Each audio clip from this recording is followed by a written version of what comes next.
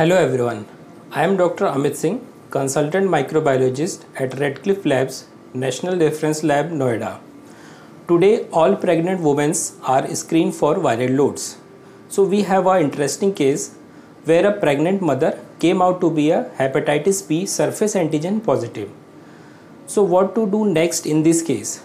Expert in this case requires viral load of the mothers, because medical guidelines recommend antiviral therapy in the pregnant mother having viral load of more than 2 lakh international unit per ml to reduce the risk of transmission of infection to their newborns. HBV viral load test is designed for the quantitation of the HBV DNA in the human plasma on serum.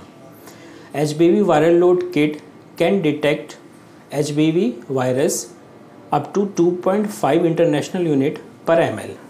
Viral load test is highly specific and sensitive than other diagnostic assays.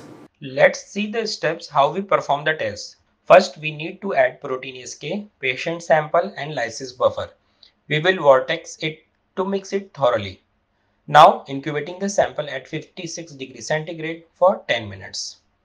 After completing the incubation, ethanol is added. Then we pass the lysate through silicone-based spin column to bind the nucleic acid and column membrane. We wash the column twice with wash buffer 1 and 2. Centrifuge after adding reagent at every step. Finally, we elute the nucleic acid by adding elution buffer. Then master mix preparation. After extraction, we prepare master mix for a specific test and the required volume is transferred to PCR plate. Here we add the extracted nucleic acid in respective master mix plate known as template addition. Then PCR amplification will be done. The prepared plate will be loaded in the RT-PCR machine, for which we have biorad machine for the amplification of nucleic acid. So at the end of the test run, we will get the result in form of graph. To check valid test run, we have internal controls, negative controls along with defined standards. Concentration of each positive sample will be calculated by the software according to the standard curve in international unit per microliter, which will be converted into international unit per ml. Therefore, final result is reported as international unit per ml as shown in our report.